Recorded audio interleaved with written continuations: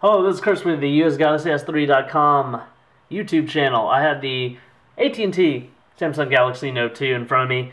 This video is going to be about installing Flash Player. If you didn't already have Flash Player, I don't recall installing it, but I already have the little Flash Player settings thing that links to Adobe's site. So if you have a problem pulling up Flash games or anything like that, first go into your settings,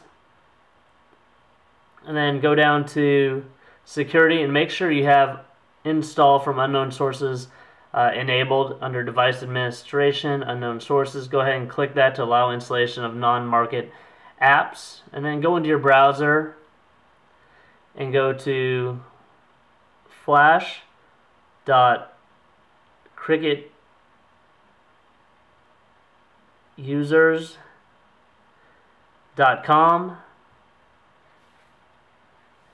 Now, Flash isn't officially supported on Ice Cream Sandwich and Jelly Bean, but you can still get it to run on most devices. You can see that we downloaded this flashplayer.apk right there. Go ahead and click it and install it. I'll say application installed. I always click open, but you don't really have to.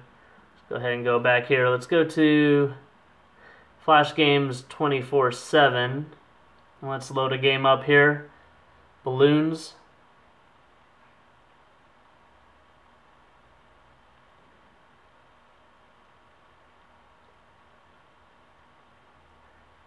So as you can see, we've installed Adobe Flash Player, and I'll have no problems viewing Flash through my browser now.